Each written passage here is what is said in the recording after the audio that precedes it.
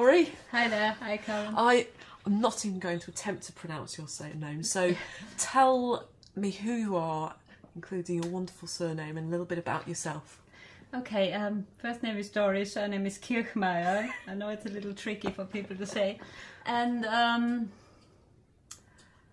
trained in various things. I'm sort of trained in fine art, in various complementary therapies, in the environmental field, in management coaching. But I have sort of, for the past couple of years, I've sort of really got into writing, mainly poetry, but I also wrote a short story with the title Resonance. And I've sort of read it all across the UK. What brought you to the Dragoness Den? I was made redundant end of last year. I used to run an environmental project for people who are unemployed, and it was very successful, but with the budget cuts, all our funding got cut. So I was made redundant, and I really want to sort of set myself up self-employed now. And what feels truly right for me is the writing, really, to express myself through writing, through poetry. What was your medium?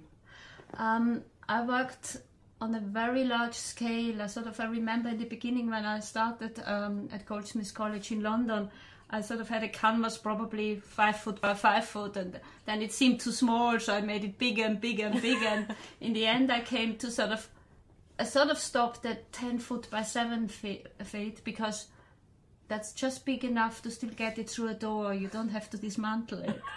But I did sort of very big paintings, 3-dimensional paintings, and I exhibited them internationally, sort of in form of installations, where the viewer comes into a space where you have all those 3-dimensional paintings, and you're almost sort of part of the whole installation.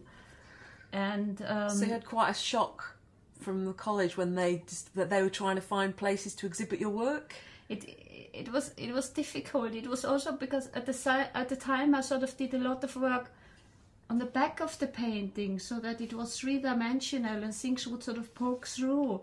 And I remember at one of the convener groups where we had to sort of present our work to the other students and the tutors, and I sort of put my painting up on a wall, but on a hinge. So I opened it up and showed people the back of it. And I remember the tutor was completely enraged about this. How could I do that? How could I sort of show people the back of a painting? That was a sort of complete taboo at the time, but I still continued with that work. Moving from paintings, you found this writing that you now do, because you said to me earlier that you don't see yourself as a writer, that you've never trained to be a writer, that it just comes out of you. So you've got a passion to write. I have a passion to write, yeah. I have no training at all, a background at all in writing or poetry. I like, for example, with my poetry, I have no idea how to write a poem, but I don't want to learn it either, because I think then it goes into a box and you do things in a certain style and you lose your own essence in the writing. So for me, it's just important to express myself and say things as they come and feel true to me. But you also like to perform your own poetry in a way, don't you? Yes.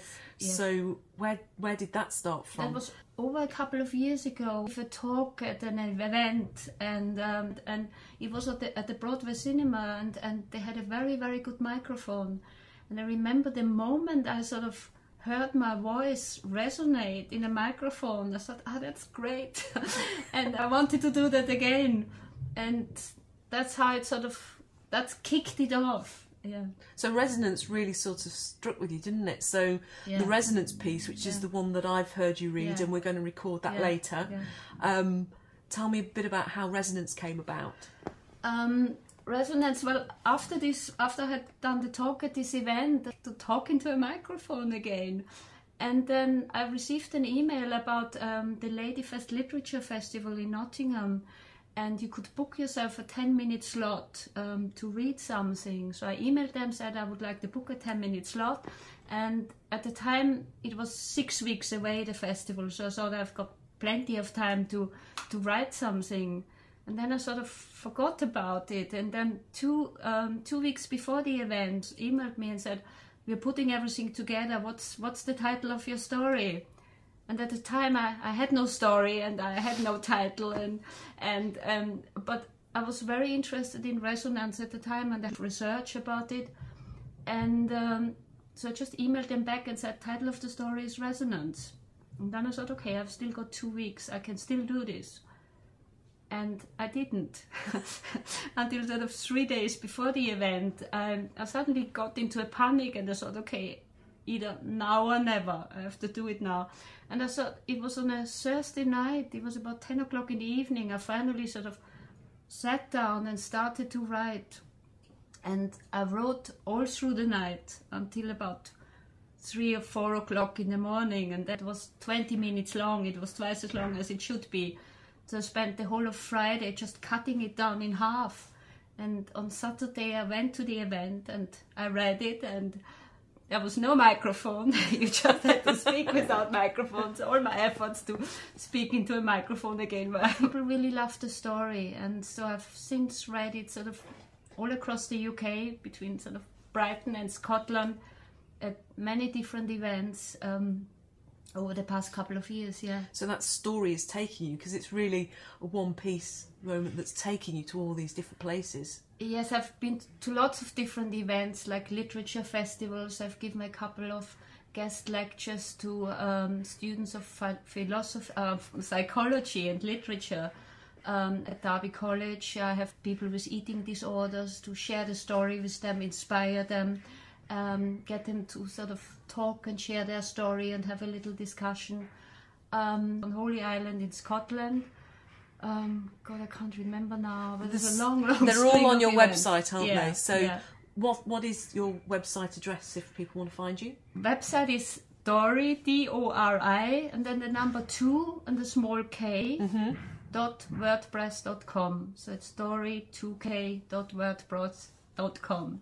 And there's the list of all the amazing places that you've read it at. Yes, And it's all also, on there. sort of, you blog on there?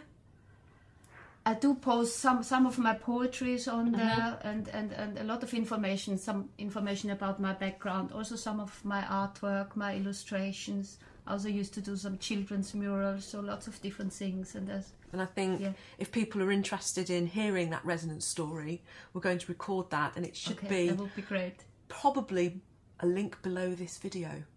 Okay, excellent. Thank you very much for coming to talk to me, Dori. Thank you, Karen. Thank you.